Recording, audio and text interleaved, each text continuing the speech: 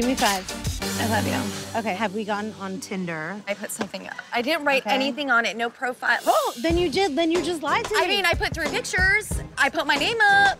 Okay, show me. See? That's great. That one's nerdy. That one, you're way too covered up. I don't want to show too much tits, boo-boo. What do you think Tommy was attracted to? My personality? What are your likes? Love classic cars. Classic. Pilates. Pilates. Okay, make sure you write, I hate skiing. Hopefully I don't get like a vegan dude that's like, wait, what's up? You're eating meat? Yeah, I want kebab.